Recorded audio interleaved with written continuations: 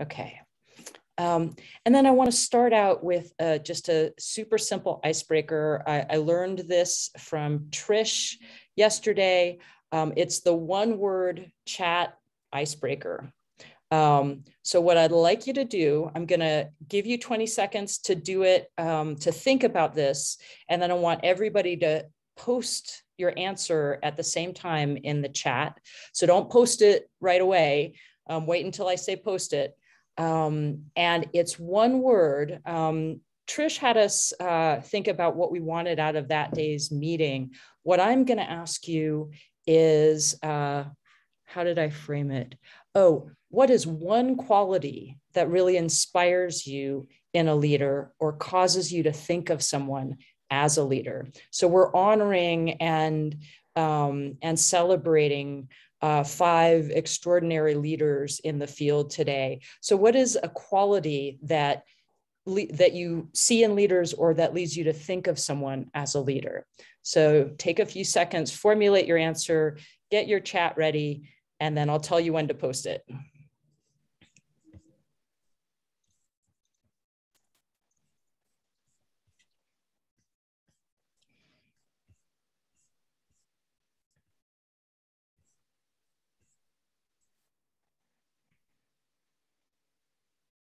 Okay, go ahead and post your answers.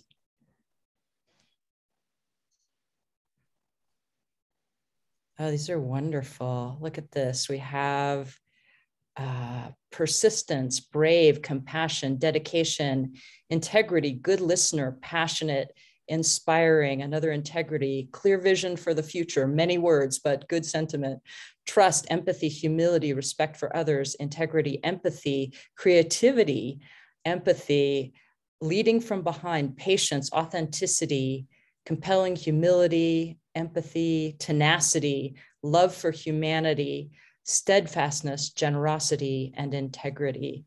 Fantastic. Those are great. Okay, thank you so much for that. That's a really good way to start this meeting.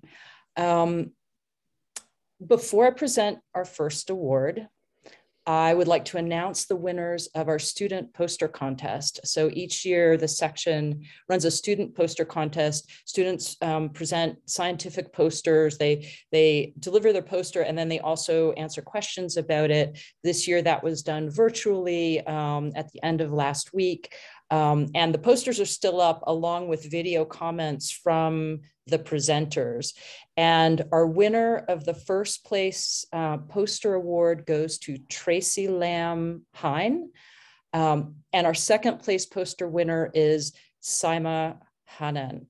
So congratulations to Tracy and Simon. And if the two of you could wave your hands right now, turn on your camera and wave. Oh, congratulations, there you are. Thank you both for submitting your posters and congratulations for winning the prize on those. And thanks for joining the luncheon. Lovely to have you here. Okay, so now, without further ado, I would like to present the first of our awards, which is the Rebecca A. Head Award, and this is being presented to Michele Okoh. The award recognizes an outstanding emerging leader working at the nexus of science, policy, and environmental justice. Michele's work focuses primarily on environmental justice, administrative law, and public health law. Her research interests lie at the intersection of environmental justice and public health.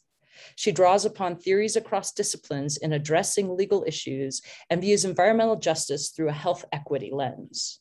Her health equity approach orients her scholarship and demonstrating that environmental justice and health equity are achievable. So congratulations, Michele. It is the section's great honor to award you the Rebecca A. Head Award. And now I'd like to turn over to you for a few remarks. Yes, thank you so much for honoring me with this award. I was very honored and surprised. This is my work with APHA has been so fulfilling. I love the dedicated people of APHA. I mean, Wow. As far as kind of environmental justice, I think the work that we do can be very frustrating. And a lot of times it can feel that we're not making progress. But one of the great things about working, you know, in the Environmental Justice Committee and then with the Environment Section overall, we are so solution focused. And we really do believe that environmental justice is achievable. It may not be tomorrow, but over time, we as advocates can work together and make progress. And one day we can address these issues. So I'm very proud to be receiving this award, and thank you for honoring me. Thank you for working alongside me. Wonderful. Congratulations. Okay. Our next award goes to another section member, and this is the Distinguished Service. Oh, sorry, let me unspotlight you so that we can see everybody again. So our next award is the Distinguished Service Award, and the Distinguished Service Award is presented to Jyotsna Jagai. So Jyotsna is the recipient of this award in recognition of her significant contribution to and service to the Environment Section. Jyotsna has actively served in the section since she was a student and has led in many roles, including section counselor, co-program planner, membership chair, and also chair just before me. Throughout, her focus has been on students and early career professionals, including first seeking out the grant that enabled our section to award conference and membership scholarships to students. And that grant, we've continued to pursue that grant and award student scholarships. She continues her engagement at APHA currently by bringing issues of the environment to the APHA Science Board and review of APHA policies. So I've had the personal pleasure to work with Jyotsna very closely over the last couple of years because I was chair-elect while she was serving as chair. And it's just been an extraordinary honor and privilege to get to work with her so closely. So with that, I'd like to congratulate Jyotsna for this award and turn the floor over to Jyotsna to hear a few words from you. Thank you so much, Jenny, and the section. This is really just such an incredible honor, and I'm completely humbled because this recognition is coming from peers and colleagues, which is just so special and meaningful to me. I've been engaged in the section since I was a student. I will remember my first APHA, I felt completely overwhelmed with no idea where to go and what to do, and was running across the convention center like a crazy person, trying to attend sessions in all sections back to back. But I attended an APHA, an environment section session, and people were talking afterwards and engaging me and engaging all the students in the room and not making me feel like, you know, I wasn't supposed to be there as a student. And soon enough, I was at the luncheon, which was not yet called the Rebecca Head Luncheon. And I actually honestly think it was Rebecca Head who pulled me to the Calver Luncheon and said, all students should be here, everyone should be here. And have been roped in ever since and can't extricate myself from the section. So I think in the work that I've done with this section, I think students have really, I've tried to put things in place for students and early career professionals because I think, as I said, that's how I got roped in. And so hopefully we are able to use those tools and some of the things that we've put in place to get the section even more engaged and with students and early career professionals, because that's how we can build and grow and get some new ideas in the section. So thank you all so much. It's really a true honor. Thank you, Jyotsna, and thank you for everything that you've done for the section and also for APHA more broadly. This really is such a well-deserved award. So it's a pleasure. It's a huge pleasure to work with you. Okay, let's see. Now we move on to the Damu Smith Award. This year, the Damu Smith Award is being presented to two people, Omega and Brenda Wilson. So they're the recipients of the Damu Smith Award in recognition of their tireless work for environmental justice in their community and nationally. Starting in 1994, they co-founded the West End Revitalization Association, or WERA, and have been advocating for basic public health amenities for marginalized communities in North Carolina and the Southeast region of the US. WERA was awarded the US EPA's, oh, I am so sorry. Natalie, I was meant to turn over to you at this point. You're okay, you're okay. We all want to honor Brenda and Omega. I can hear that. We're very enthusiastic about awarding this award. My apologies, Natalie, over to you. No, you're okay. So I think Jenny was just about to list off, and we can't even fit in all of the accomplishments of WERA and the Wilsons. And I believe a couple of their sons are on the line here too. So I think it's a full family affair. And as Jenny noted, you know, this is the first time it's gone to two people, and it's so appropriate.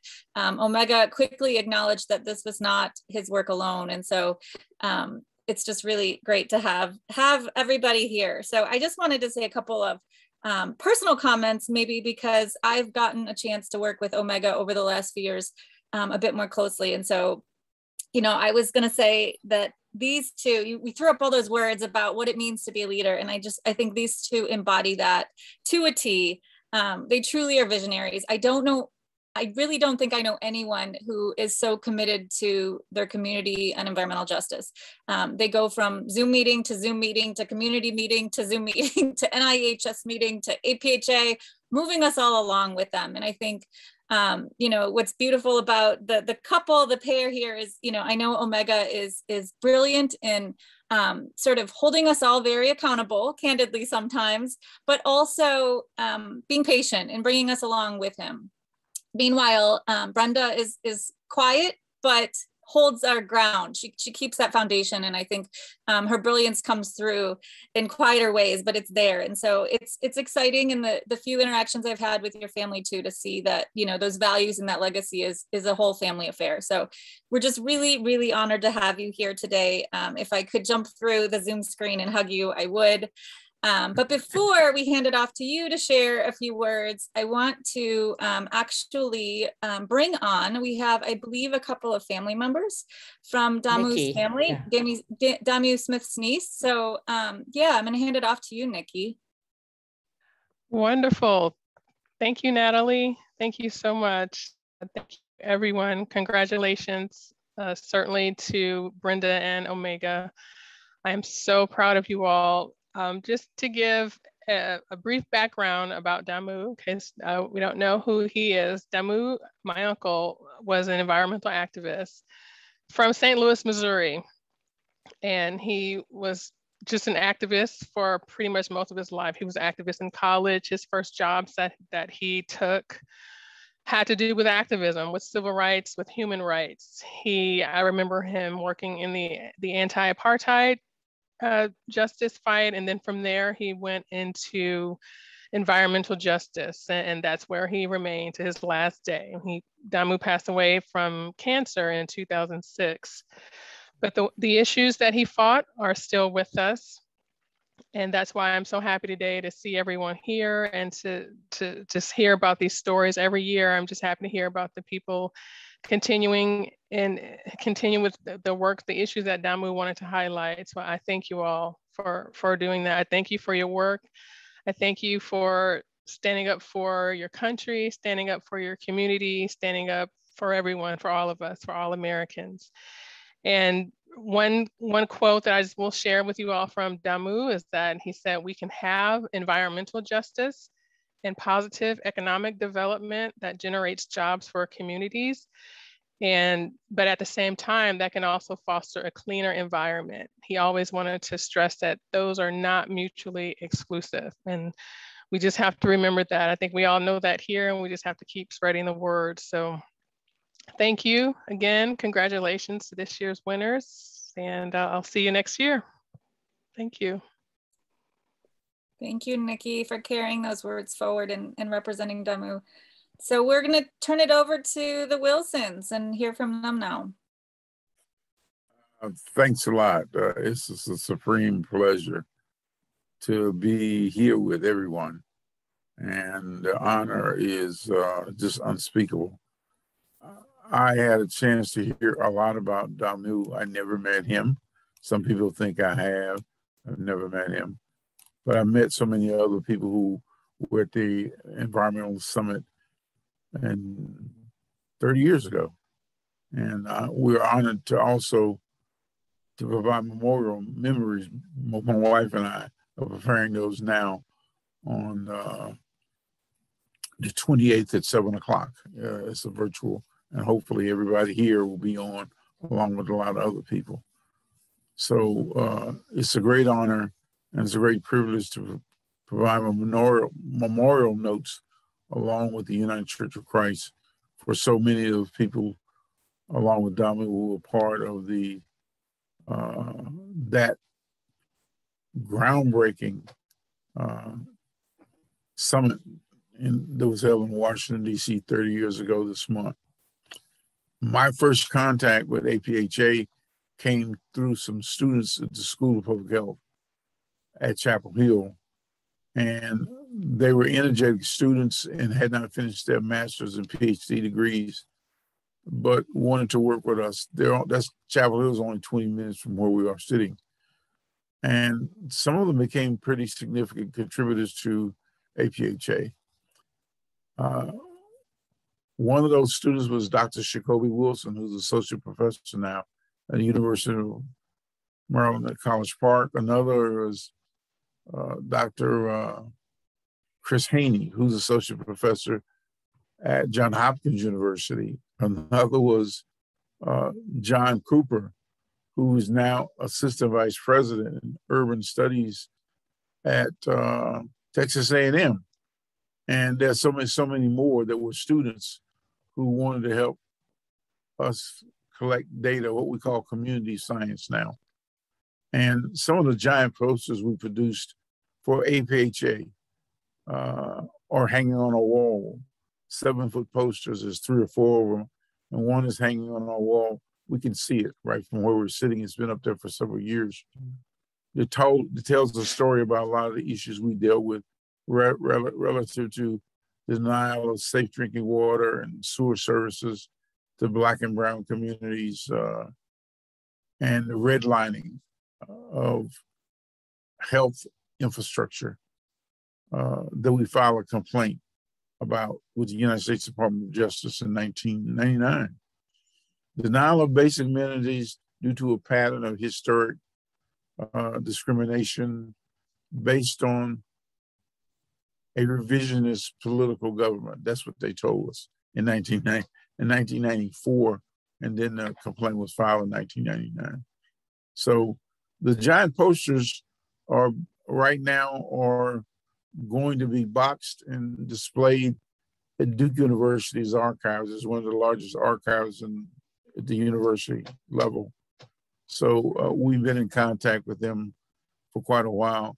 They will archive a lot of our information, including the APHA posters, right, that we have. And some of these posters have traveled with some of our student colleagues who are now professors now, the ones we mentioned before.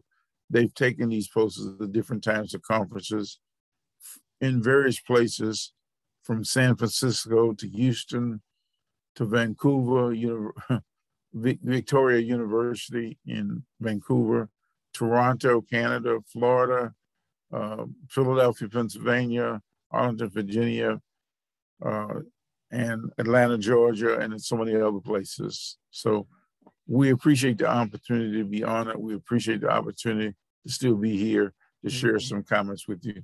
My wife is gonna, she's saying I'm talking too long. She's gonna talk now. You're doing fine. I'd just like to thank everyone. This is such a great honor to receive this award. We've been doing this all our lives, ever since we were little kids. And it's an honor to be here. We're still together for 47 years. And 71 years old, will be 72 years old next year. So the Lord has really helped us to continue to do the work that we need to do here in our community here in Mebane and other communities throughout North Carolina, even throughout the United States. I'd like to mention two people who are not here, Marilyn Snipes and Dee Snipes. They were also founders of WERA.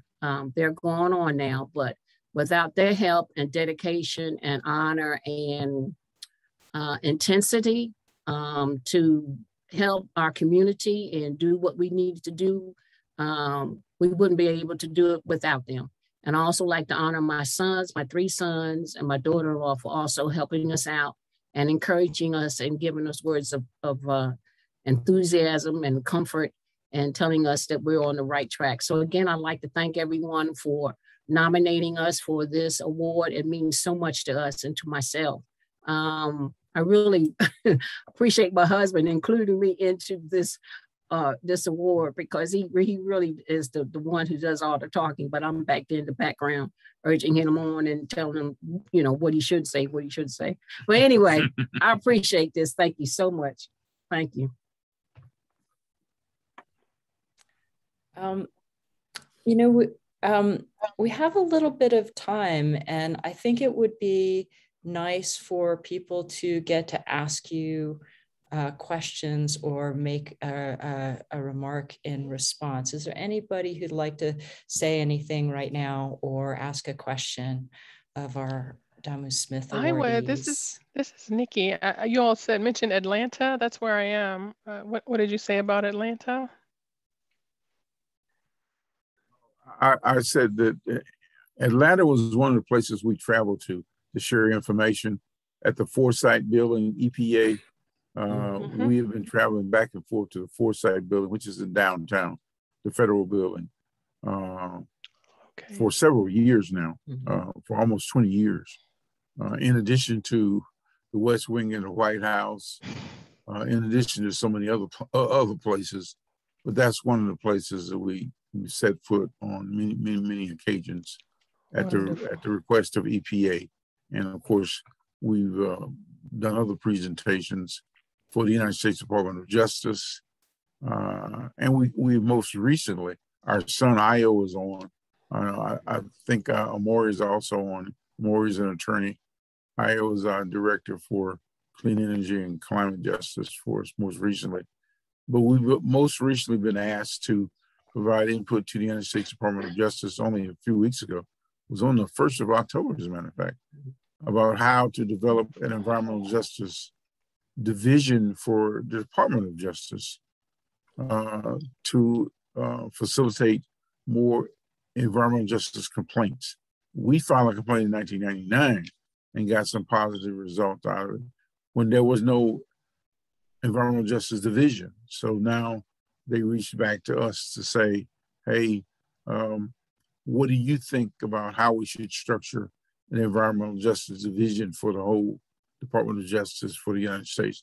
That's pretty interesting. We had to fight our way in, and now the Department of Justice is reaching back to ask us for advice about how to establish it so that everybody can access a more legal way of remedy for Black and Brown Indigenous communities. That's pretty interesting. We're just glad we live long enough to see that kind of reach back from the United States Department of Justice. Wonderful, thank you. Yeah, I want to draw people's attention to some of the congratulatory remarks in the chat, and then also note that your son Omari said, "My parents make a great team." So it sounds like he's quite proud of you. Vincent Martin, you wanted to say Io also said Io, their other child also said congratulations. Congratulations, mom and dad, from Io, Holly, and Zeke. Yeah. So it seems your sons, your children are very proud of you. Vincent Martin. Yeah. Yes, Brenda, Omega, first of all, thank you for bringing me into your family and representing WERA North here in Detroit.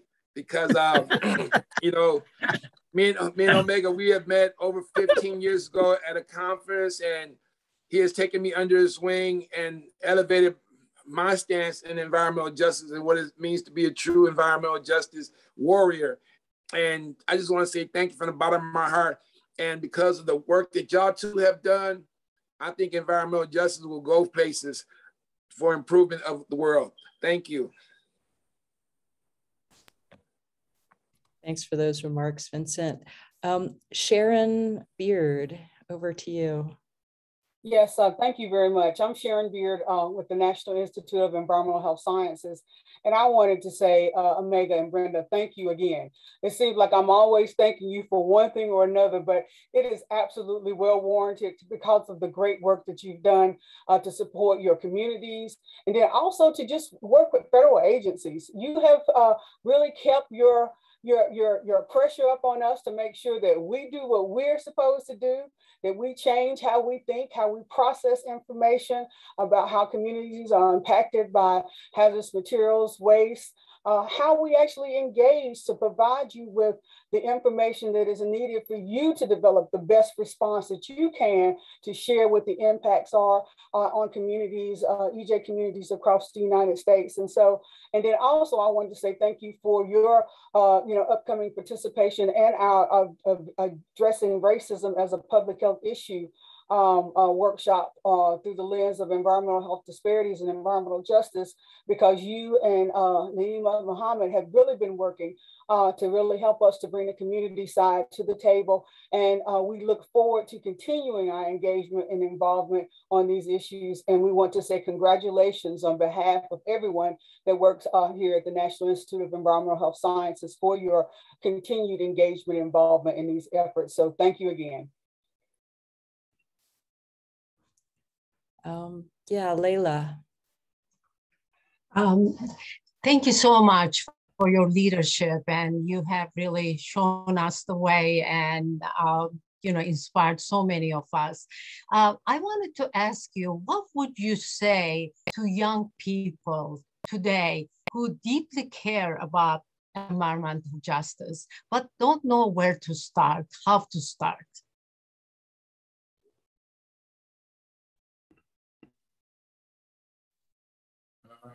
Well, some of the young people are awardees, like attorney Michele Okoh, who is right here with us. She's a lecturer at Duke University's Environmental Law and Policy Clinic. So when we start talking about young people, anybody younger than 71 now is young people to us. But I think one of the things is the language has changed. Over a period of time, there's this question of discrimination against people of color.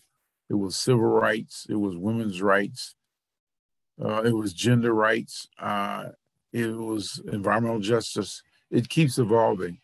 And of course, a lot of the younger people we communicate with want things in a pretty quick fashion. The Duke University project we mentioned earlier, where they're planning to archive a lot of our physical documents, hundreds, thousands of them, posters, maps, all this stuff. We had the opportunity to have a young man, his name is Lucas Thornton. He's a senior at University of North Carolina at Chapel Hill, and he's planning on going to environmental law as a result of doing an internship for us, with us this past summer. He was a intern at the Wilson Center. The Wilson Center is an archivist, is an archive at Chapel Hill.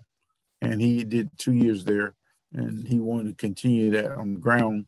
So we invited him here. Zishma Reynolds paid for his internship with us. So he wanted to look at us up close and personal. And I'll put a link in a second, of the archives. He digitize a lot of our information, because a lot of young people do not want to read all these giant documents we have, these binder documents, 300, 400, 500 pages of physical things that we send to the Department of Justice and EPA. They want to be able to click and click and click and click and click and zoom and enlarge and search. So he created a archives for us based on what he thought a lot of young people his age and younger would like to see. And a lot of that is menu driven. You can look at it by cell phone or by laptop, computer, whatever.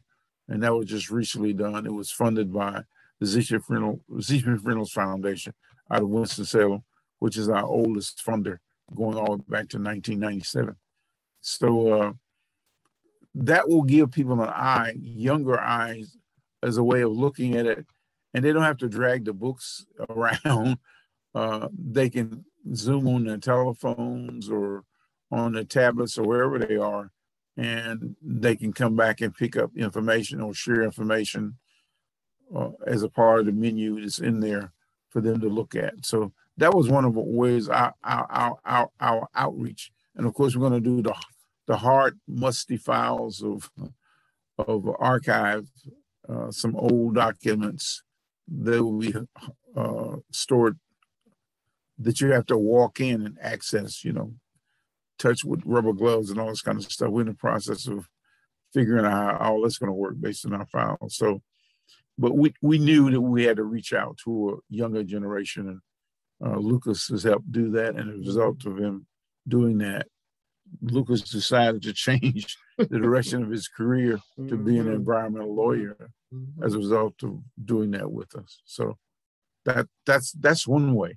certainly one way.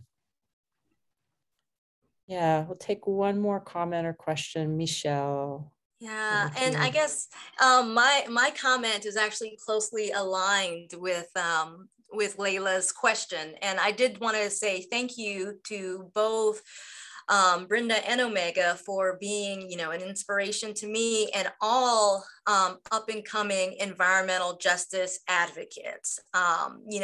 Because I guess one thing is we bring up, that you all were doing this work during the 90s to conceptualize that, environmental justice was not on the main agenda as it is now. And for those of us who are and were up and coming environmental justice professionals, it is a very frustrating world to live in, not only because of policy, but also because of frustration as far as support from the environmental community itself. But both of you have served as an anchor for us during those frustrations. And I appreciate you all always being there for when I do have those frustrations, being willing to listen to me, to guide me, having somewhere to go when I have those questions means the world to me.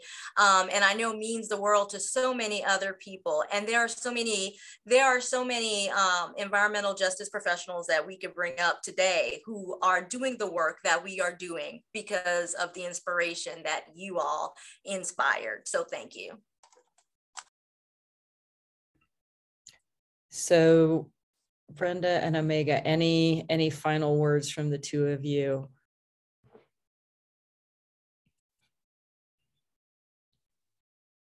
As you can see, we've been in this for 30 some odd years now.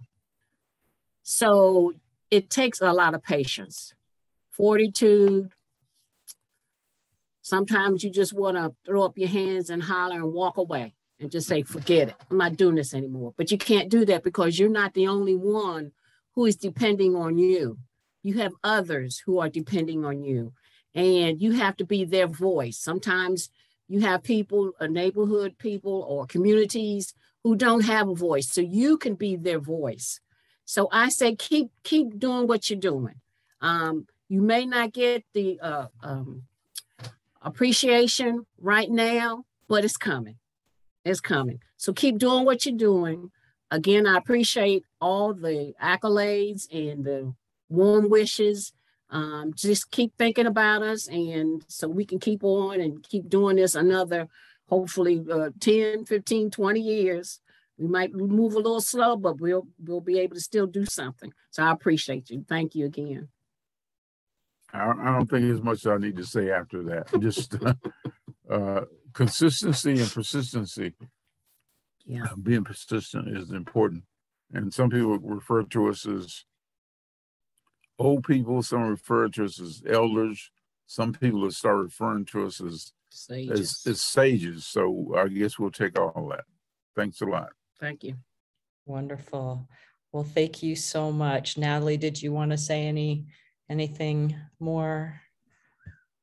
Just keep absorbing it, everyone who's here. I saw somebody in the chat who's a newbie, and I love that this was the first entry to our section, because it's just a powerful way to learn about these things. So thank you for hanging with us, and I look forward to the work continuing.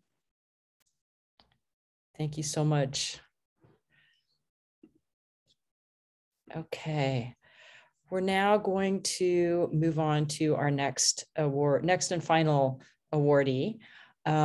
So this is the Homer Calver Award, and traditionally the Homer Calver Award and Lecture.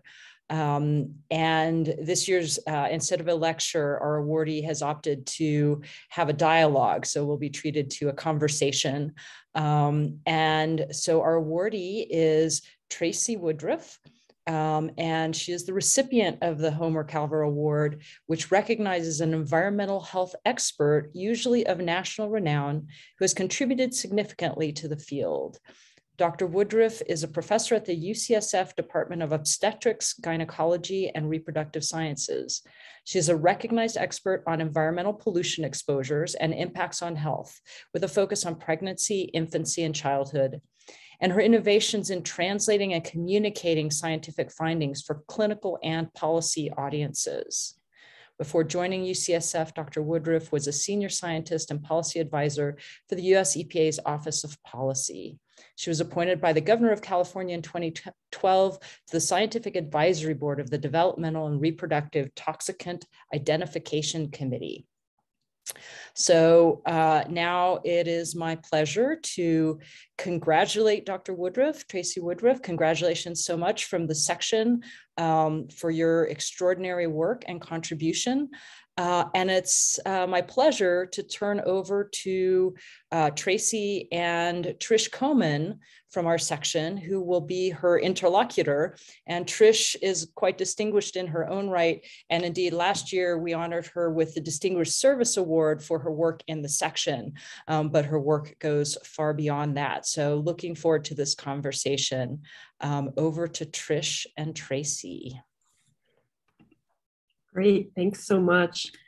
So I am so delighted to be able to have this conversation with my great friend and colleague, Tracey Woodruff. So the Homer and Calver Award and Lecture honors an environmental health leader contributing significantly to the field.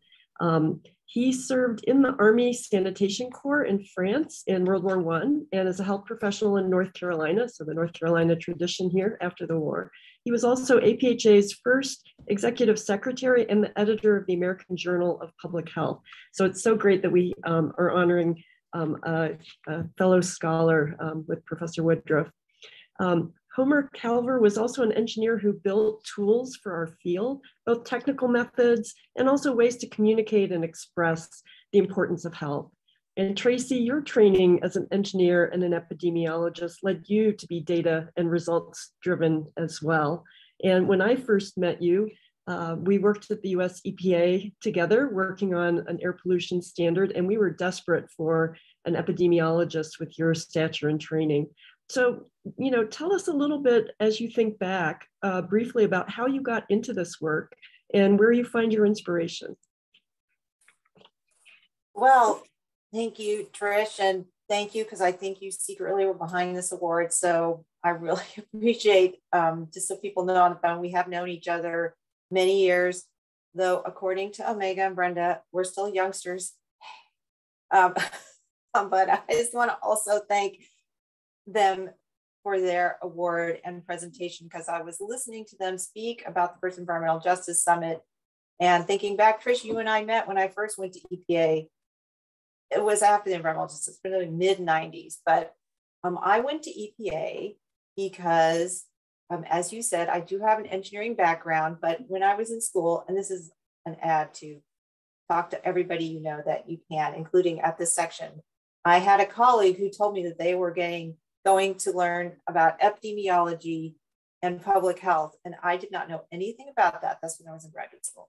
And I thought, ooh, I really want to do something that has to do with humans. So, because I was in engineering, but I really wanted to do something that helped people. So I thought, oh, well, I'll go to this epidemiology class. And then I thought, oh, maybe I could also go learn about public health. And I have to say it was so inspiring because public health is really all about creating systemic solutions to help everybody at the same time, and to especially those that are most vulnerable. Because I mean, really, if you think about sanitation, which probably maybe we don't really think about, except when we flush our toilet, which is like, that was like an amazing, it's not an invention. Well, I guess it was an invention, but the fact that, you know, before we had toilets, people were sick with something else, with infectious diseases. And by putting in all this modern infrastructure, it really solved this infectious disease problem. So I feel like that was kind of something I was really like, wow, what if we could use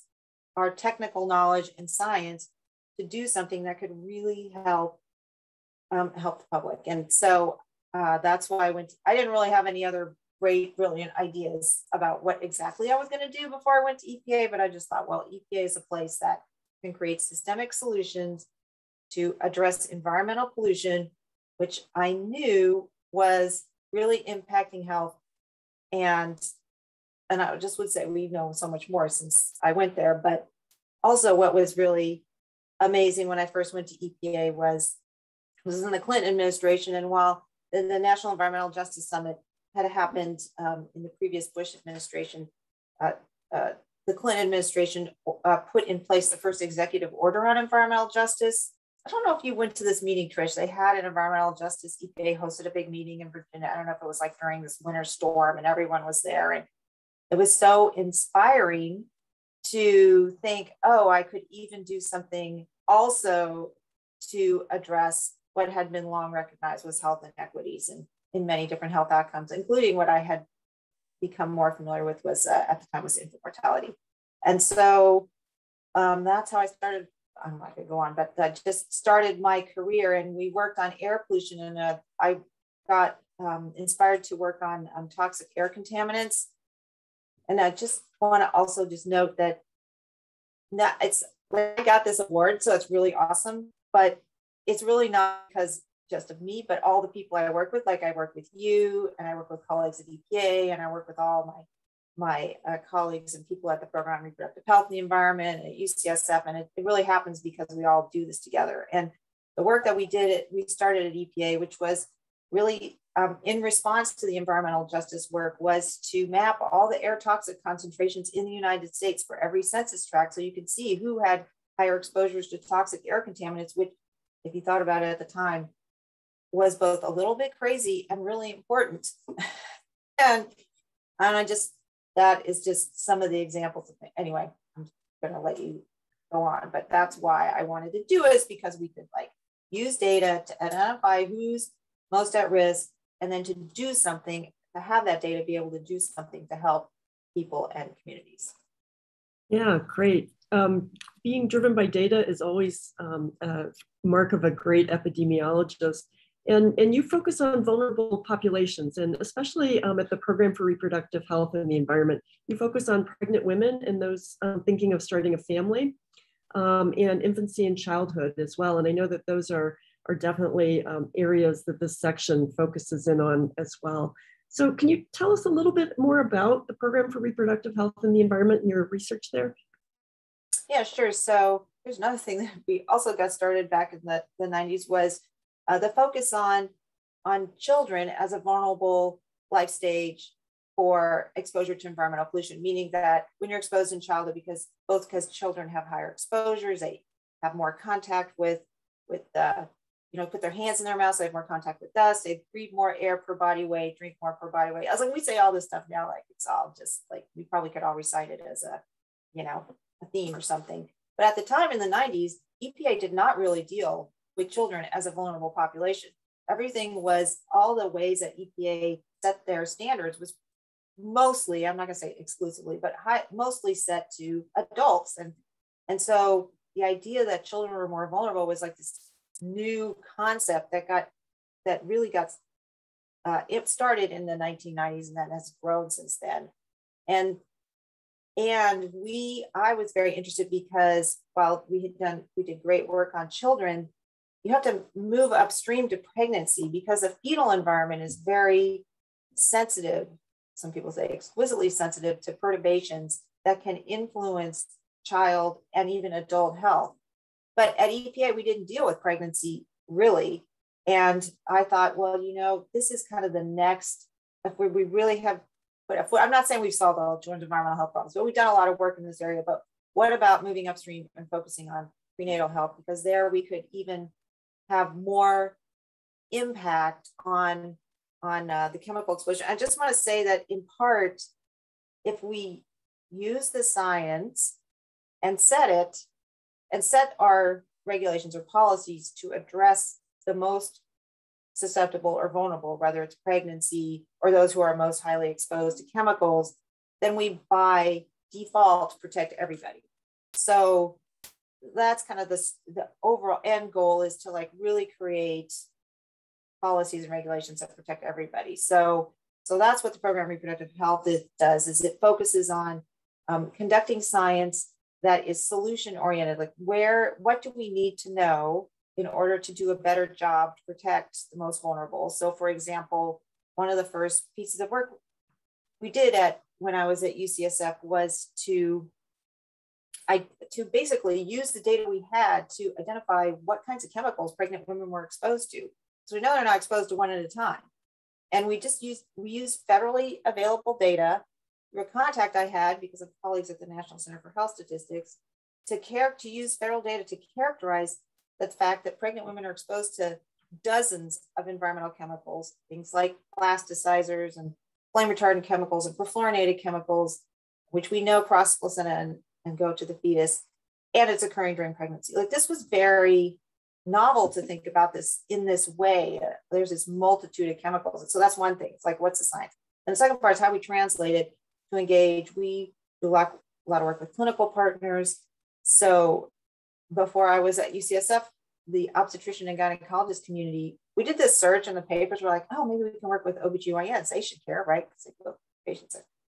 And then we look, and they had done one paper in their journals, and it was on like flying in an airplane and whether you get enough radiation to affect your pregnancy, which it could be important. I'm not saying that, but I was like, well, this is a real opportunity. And because we were UCSF and we went to Gage, we connected with the American Congress of Obstetricians and Gynecologists. That's the biggest group in the United, those are the professional society that works with OBGYNs, represents OBGYNs in the United States. We've also worked internationally with the OBGYN Society and basically said, you should be engaged in this science. So if we can get the clinical community engaged on this, who deal with women's health and particularly prenatal health, that will help move the needle both in education, clinical care, and they're great advocates for policy because people listen to doctors.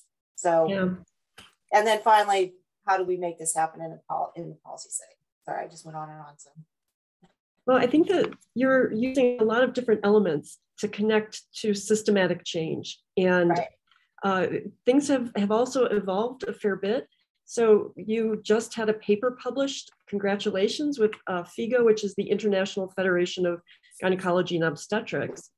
So this is going to be, I think, a really important paper. I think Max put it in the chat for people to take a look at, talking about how climate change is jeopardizing women and children's health and human reproduction. And this ties together some of our main challenges of climate change, fossil fuels and toxic chemicals as well. So can you talk a little bit about how these intersect?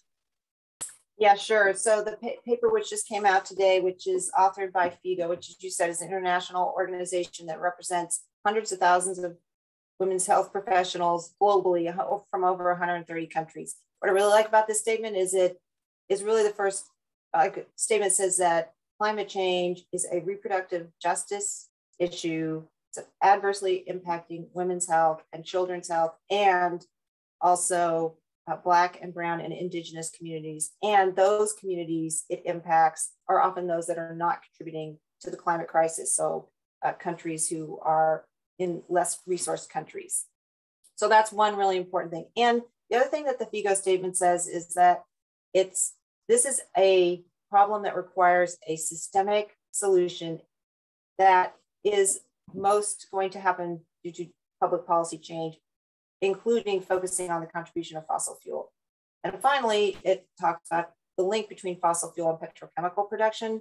So fossil fuel is, petrochemicals come from fossil fuel production, and that contributes to a lot of these industrial chemicals that we're all exposed to. So PFAS, which is probably familiar because it's super prominent in the news, phthalates and other kinds of plastic chemicals. And so you know that plastics is a big problem in terms of both being exposed to the chemicals and also how it's found everywhere on the planet, and then other chemicals like flame retardant chemicals. So we have a real opportunity to kind of really move upstream and address these, the source of these exposures to these chemicals that are contributing to many different health problems around the globe.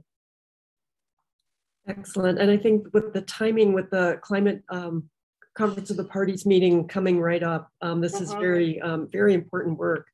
I'm going to just pause and look at Jenny to see if we are going to run out of time. No, you're perfectly fine on time.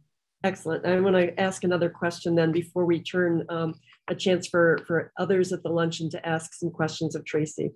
So Tracey, you've devoted a lot of your career in public service and holding our government accountable, especially getting our environmental laws to work at a systems level to protect health and to strive for justice for vulnerable groups. And in 2016, when the Trump administration started to undermine how science is being used and started to really dismantle some of our scientific institutions like the US EPA and other organizations, you put out a strong call to other scientists who don't usually get involved in policy and said, come on, we got to stand up and do something about this. And hundreds of scientists helped to answer that call, which I think really speaks to the commitment of the public health community, but also to your stature as a leader. And you helped many scientists to bring data and science to EPA through public comment, by serving on peer review boards, and also by bringing scientific information to the courts as well. So can you reflect on what you've learned from this process? Well, first I just want to say something about the role of science in policy. Science it's not the only, I just want to be clear that it's not the deciding or only factor in making public policy. You need to have all these other influences, including on the ground activism, to really make change. But science can be a tool that can enhance policy or be misused in public policy. And so I think one thing that's really, this is a couple things. One is that it's the other thing I wanted to say about this as a scientist, that I think it's really important for scientists to speak up about what their science says. So I'll just give you my example. All my training is from public universities. So I've been funded by the government completely to learn all the things I know.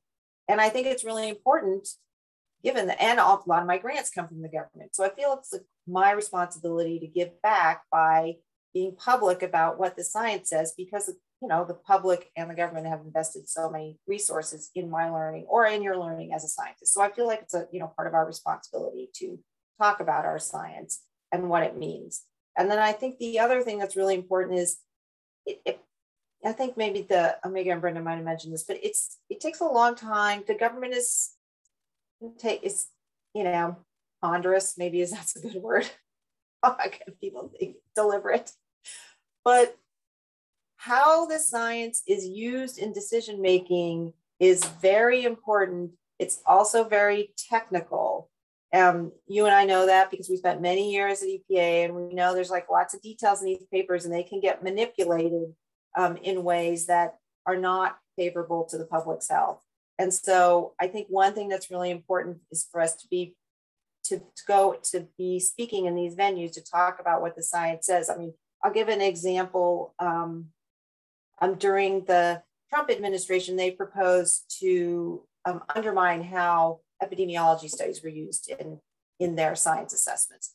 and they put out a rulemaking that said that if they were going to consider observational human studies, epidemiology studies, the data that was online, so basically data that you go out and collect from your patients, had to be made public. This is essentially what the rulemaking said, which of course would undermine our patient confidentiality issues and also create opportunities for, I'll just say, mischief by people that don't have the positive intent of the science.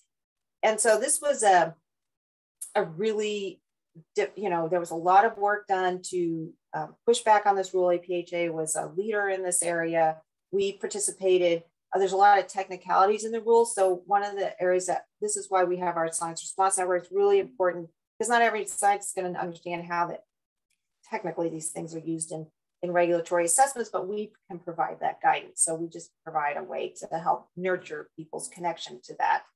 And I think it was, the court remanded that, basically court sent it back and said they couldn't do it. But recently EPA announced that they were going to withdraw the registration for chlorpyrifos. Chlorpyrifos is a pesticide. It's long known to be a neurodevelopmental toxin.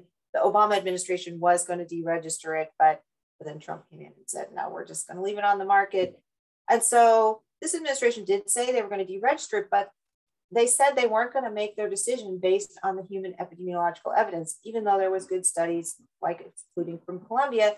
And they said in part because they weren't going to make the underlying data available for people to look at. So you can see that the science transparency rule is still having its insidious, infiltration to some of these rulemaking. So it's really important that scientists like us who have this kind of expertise can go and say, no, you have to use these studies. They're good studies. Here's how you use them. If you don't use them, you won't really protect the public's health. And that's where that's our role, is to help promote the best use and the best available science.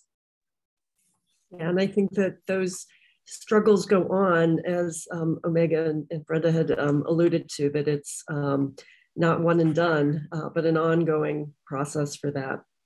But, as people are entering the field, what's one of the key messages that you would give to public health professionals who are interested in science and policy and related to protecting people from harmful chemicals? What would you say to them?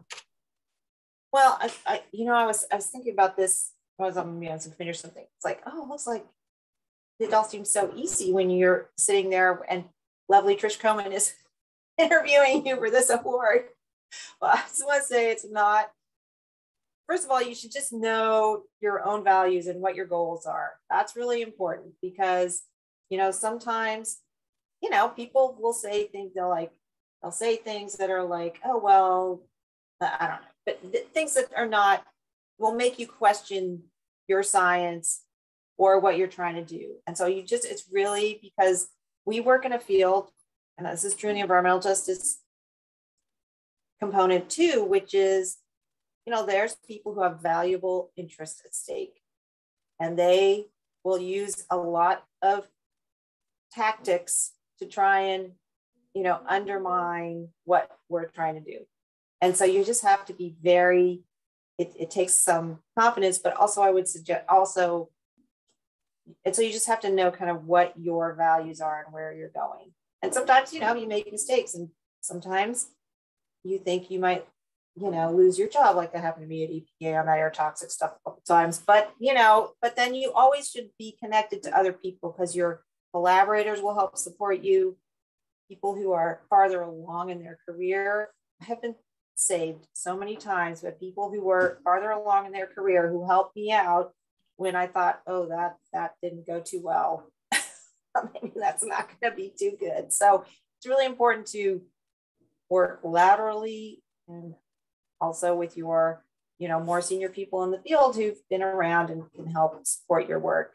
And then I think just, knowing that whatever your science, that what you're an expert, you're way more expert than anybody.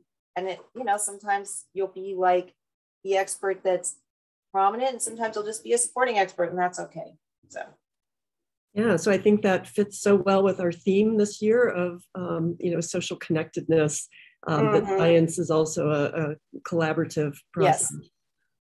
So I'm looking at Jenny to see if we have time to take a couple of questions from the audience. Yeah, all right. That would be great. Great. So if anyone from the audience would like to ask a question of Tracey, this is a great time to do it.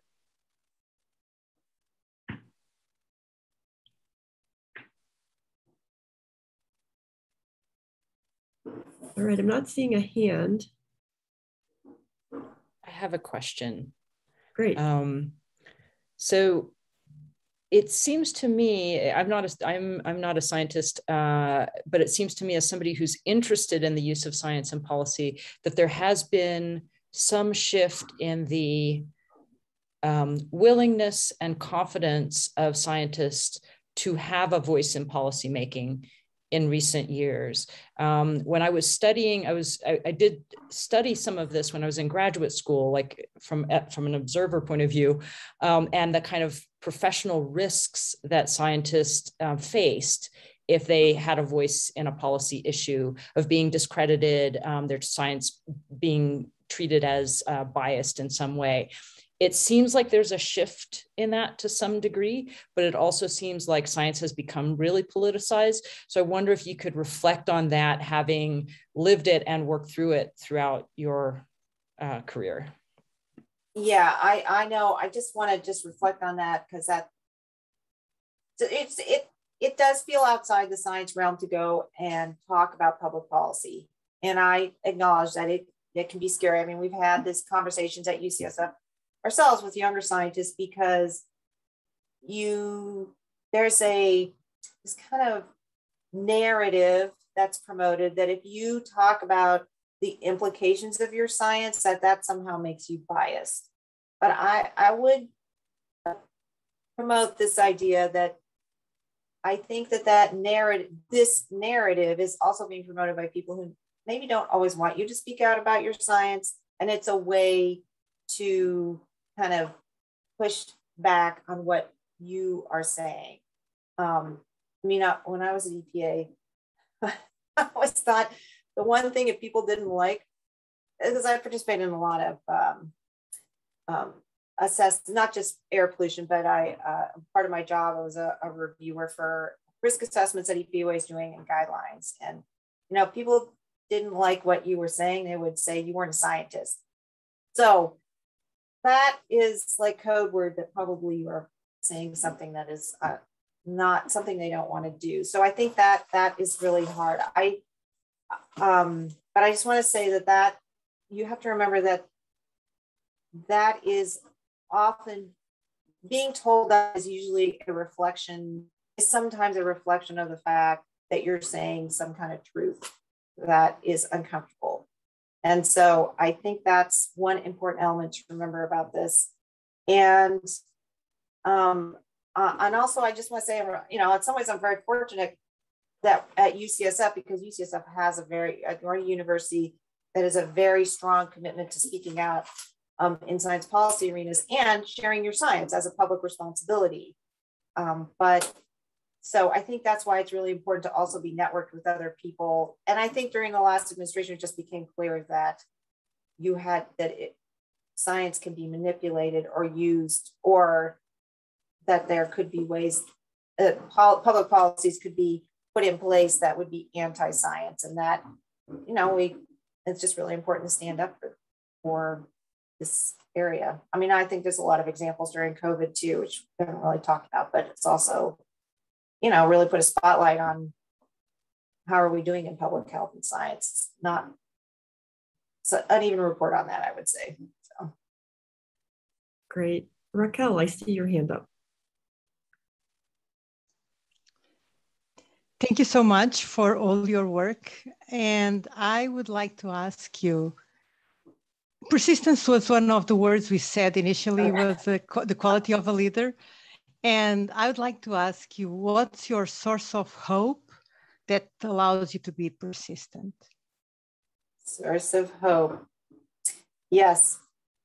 I like to say immovable object myself. That has been very helpful. Well, I think that, I think that Omega and Brenda talked about this too. It's you kind of just, there's some element of this that's doing this because it's the right thing to do and you know that you should be doing it, but it's not always easy. So I would say you can see things changing. I mean, we certainly haven't addressed environmental justice in the United States, but I would say it was pretty amazing that the Biden-Harrison administration made a step up in their commitment to this, and even have, put out executive orders that talked about changing the fundamental ways that federal agencies do their decision-making that should address health inequities and environmental justice. Now, whether that's, how that's going to be implemented and carried out, I mean, I think what you see is he's kind of like the step forward, and then we have to kind of move in to help make sure that they can fulfill those commitments. So I think that, the days that are terrible and you get that terrible score on your grant and something doesn't go your way and somebody's elected for president that you weren't too, psyched about, you just have to kind of get up and because then there'll be other days where you have a great achievement and something happens that's really worthwhile. People do something happens that, that is equally good. The science transparency rule gets remanded by the courts, and that's a great success. And it sort of remarks on reflects the hard work that many, many people, including the American Public Health Association, put in to stop that. So I don't know if that's helpful, but maybe you should have friends and, I like to tell jokes or watch Eric Andre's movie. I can recommend that movie, Bad Trip Enough. That'll make you inspired to think that humanity is awesome. So thank you. Well, we've got time for just two very brief responses to questions. I see Natalie and Vincent, so you're going to be our last two. Natalie? Yeah, no, I'll just really quickly, mine is less of a question and just a comment, a thank you. I'll just say probably a decade ago, I participated in a program that Tracey was instrumental in getting off the ground, the REACH program that I wish still existed today, but it was with community partners, Donnell Wilkins in Detroit and Trish, and just really value that you taught me as a student to just walk through the doors of EPA, and this is, the power map, and this is how you make a policy ask, because you don't get that training in life or in school necessarily. And so I just really appreciate it. And I will tell you, to this day, in my undergrad introduction environmental health course, students are required to write public comments. So we walk through the Federal Register and I hold their hand and do exactly what you did for me. So thank you for the spillover effects are there, Tracey and Trish. Well, thank you, Natalie. And I just want to say about the government works for you. That's what I keep telling myself, even though sometimes it doesn't seem like it. So that's why you get to go there whenever you want and knock on their door. Say work for you. Yeah, I remember going up the escalator and some people were a little bit intimidated by entry. I know, but you have to do it and get their over boss. it. Yeah, right. Vincent, you're next. Dr. Woodruff, first of all, thank you for all your contributions and your efforts. My main concern is I come from the environmental justice community, and this feeling of being in the petri dish continuously. When will science turn the corner and start becoming more solution driven versus, information gathering? I think, and I yield. Thank you. Oh, I so agree with you. This is, I think, one of the problems with science is people always want to do more science, which of course, if you're a scientist, you love science, that's all great. But if you're living someplace that's polluted, there's enough science. I think one of the things that we've been very dedicated to, which is, I'm not going to get into the details of the systematic review work, but it's really like, how do we use the science we have? We have thousands and thousands of papers. We have plenty of papers and data to do some action. So I think one of the things that we try and do is focus on how do we help scientists support other groups like yourselves move to, we can actually do something about this. So I agree with you. It's something we focus on a lot. It's, scientists, the ways that you learn science are not the ways that decisions should work when you're in a public policy setting and trying to protect the public's health when they're already exposed to all these chemicals and some people are exposed to more. You have to move faster. So I agree with you, and it's a process. But if you have good ideas, let us know. Great. Well, I want to just wrap up with that. I think, Tracey, thank you so much for your many contributions to the field.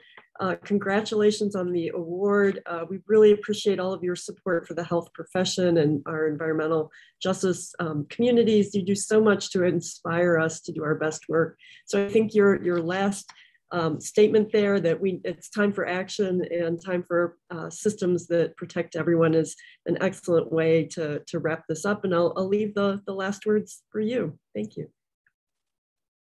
Oh, last words. Well, Trish, thank you. I just want to again say this doesn't happen with one person. It really happens because we work with people like yourself and all the people at this meeting and all my other colleagues. And I just really, it's really, I feel very fortunate that I get to dedicate my career, my life to working on something that's important and fun and work with amazing people. So thank you. Great, thanks so much. Back to you, Jenny. Yeah, thank you both. And yeah, once again, congratulations and thank you, Tracey. I would now like to take a moment and ask all of our awardees to let me spotlight you together and take a Zoom photo, because we're not able to be in person for me to hand you a plaque and take that photo. So if you bear with me, I'm gonna pull you all together and do the Zoom photo.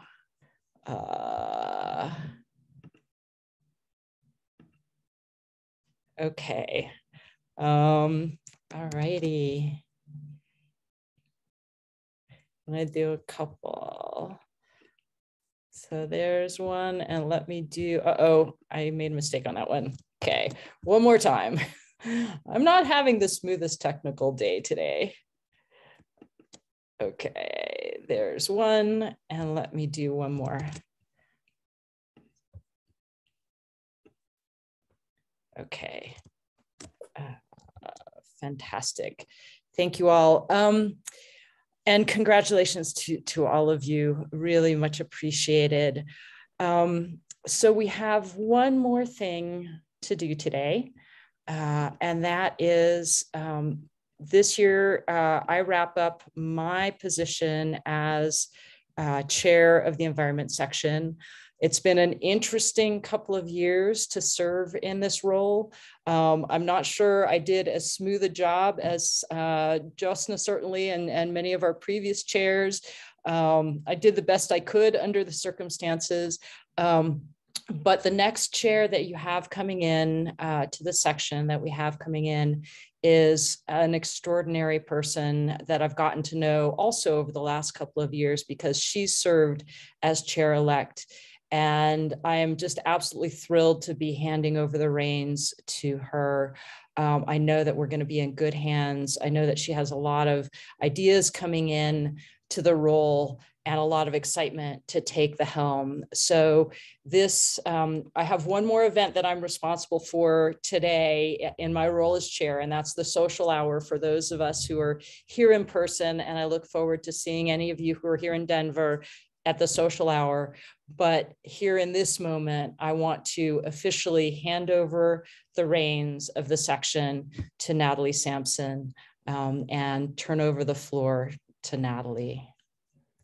If I can. Thank you, Jenny. And if folks, I did this before in the business meeting, but I think we should do it again. If people would unmute or use their reactions to cheer on Jenny for all the work that she's done these last few years. Thank you, Jenny. Thank you. Navigating. Yay! We're in person. We're hybrid. We're all together. We're not. It is the social connectedness, and you should throw, Jenny, in the chat your the Spotify music playlist that we created this past weekend. So we asked folks to share a song that either plays over and over again in their head, or that inspires them, or that they listen to while working on environmental issues. So we're going to keep adding to that playlist because I do think we need to find a little joy right now, and we need a little energy to keep us going. So thank you for that. I'll just say a few things, and I'm sure you all want to get off Zoom for a minute and use the restroom or get some food or whatever you need to do. But I will just share, we're going into the 150th year of APHA, right? 150, that's a long history. Do folks want to throw in the chat? If you already know the answer, don't put it in there. But if you want to guess, how old is the environment section? What year did the environment section start at APHA? So APHA is 150 years old. Oh. Any guesses? 20 years ago, 100 years ago, 100 more? First, right? 1980. So 1911, actually, but it wasn't the environment section. So this kind of goes to Tracey set this up nicely, talking about this history of engineering and sanitation. It was actually referred to as the Committee on Sanitary Engineering in 1911. So you have that history. And I'm sharing this because I think we have, you know, we have to keep telling our story this next year in the years to come. And I can tell you, so a few weeks ago, APHA asked all of the sections to share some basic information about the history of their section as part of a history project. And going into the 150th year, this will be posted online.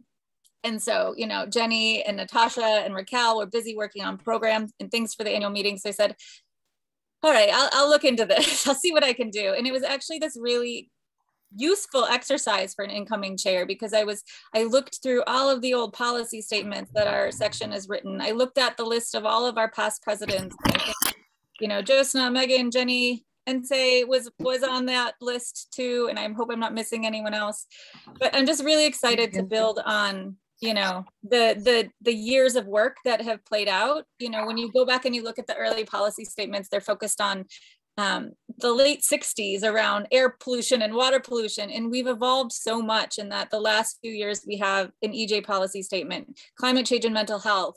We're working on the COVID waste in EJ1 for those of you who were there this morning in the next few years. So I'm really excited to do this work with you. I think Jenny mentioned this weekend. We always have a bunch of great ideas, but it really, I think the chair, this is not my full-time job. I have a full-time job, but I want to support everyone who wants to get this work done. So I am hoping that you all step up and take on those leadership roles. If you're new to the section, you know, I'm happy to have conversations with you, but I'm just really excited to keep the advocacy piece and the environmental justice piece front and center. So with that, I will wrap us up, and I will throw in a Google form if you do want to reach out and you're new to the section and you're trying to figure out where to plug in.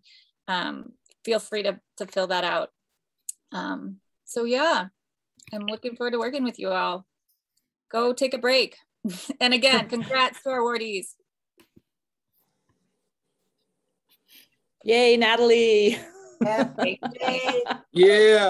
Way to go, Natalie. Congratulations. Congratulations. Thank you. Thanks a lot, Natalie, for everything. Thanks, Jenny. Thanks, everybody. Appreciate you. And thank you so much to our awardees.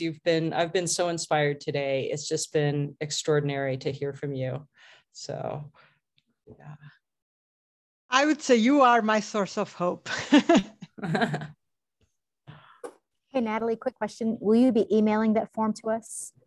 I can. I'll send it out to the section. I lost who was saying that. Who was saying that? That was me. Yeah. Oh, Shelly. Shelly. Yeah, I'm a new member. Yeah. I'm not sure if you have my email address though. Yeah, why don't you throw it in the chat? Okay. Yeah, so I can make sure you get it first. Awesome. Thanks. And congrats, Natalie. Thank you, Jenny. Thank you. Yes, hey, yeah, Natalie, working with you. Natalie, make sure you send the link for Omega's event at 4 o'clock. I'd like to tune into it because we've been having problems getting on. So I appreciate it. I know. All right, I'll see what I can do. Okay, thank you. Yeah, take care, everyone. Bye. Congratulations, everyone. Take care.